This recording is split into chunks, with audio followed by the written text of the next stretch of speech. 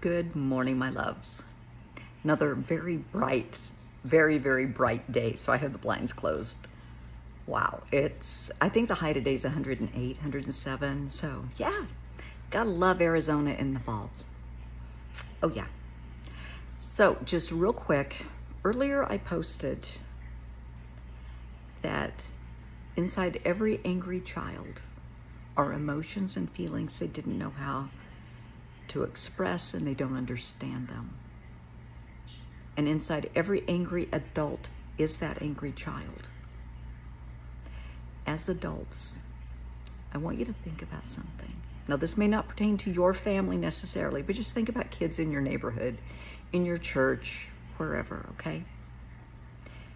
You have seen people, maybe you were a child that experienced this, and adults would say, oh, you're going to be just like so-and-so. You're turning out to be just like, or don't you dare turn out to be like. And they say this even to infants, and they're planting a seed.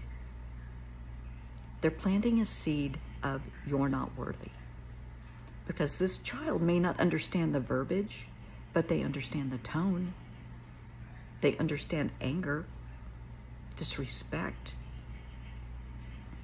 So you have somebody that for the first 3 or 4 years of their life, that's what they hear. You're going to be just like so-and-so. And then they see how you treat this person. They see it with their own eyes. They hear it with their own little ears. And they interpret that as being, oh, well, that's how they're going to treat me. That's how they feel about me, because they're telling me I'm going to be just like them. So they're telling this child they're never going to be worthy of love and respect because they're going to be just like this other person.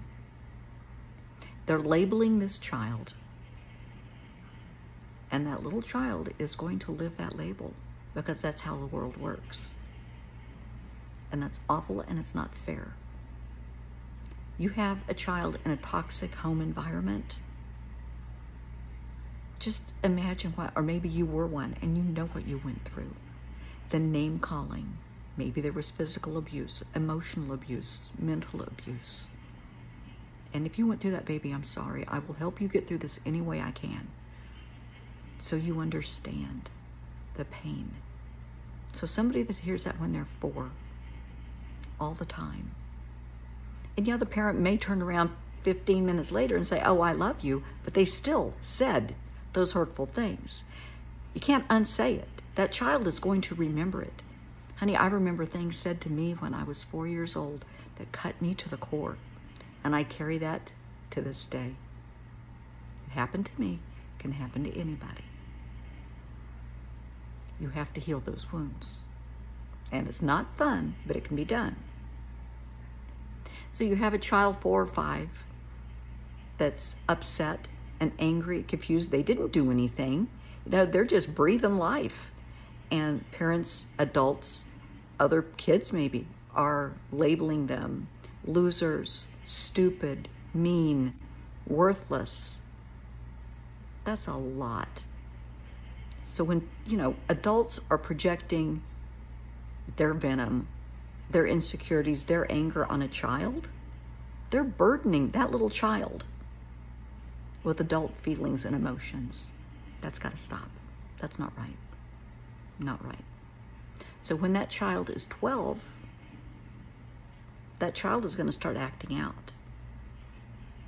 It may start self-harm, cutting, drinking, drugs.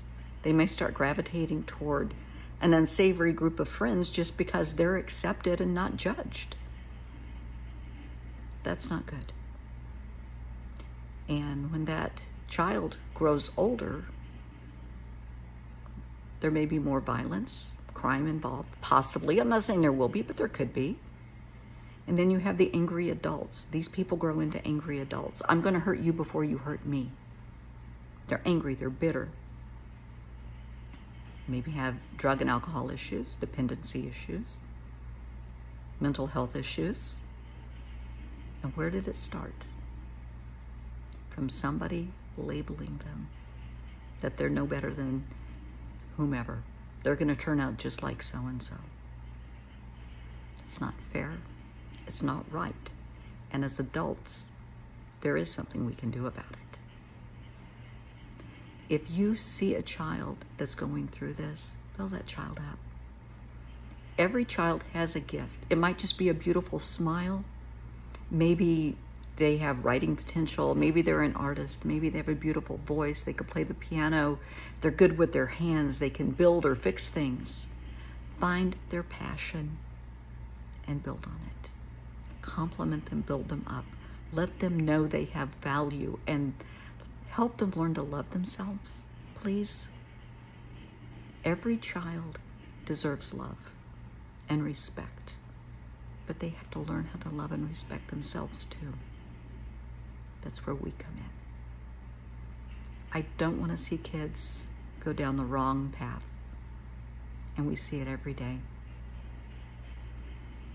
Kids in horrible home environments that can't wait to get out, so they run away. They try to escape. You can't blame them for wanting to escape. It's just the avenues they choose are very bad. You know, instead of going to a teacher or, you know, going to a church leader and saying, we're having problems at home, they hit the streets. That's when you get into child exploitation, prostitution, trafficking, horrible things, horrible, horrible things. Let's find a way to help the kids so that doesn't happen.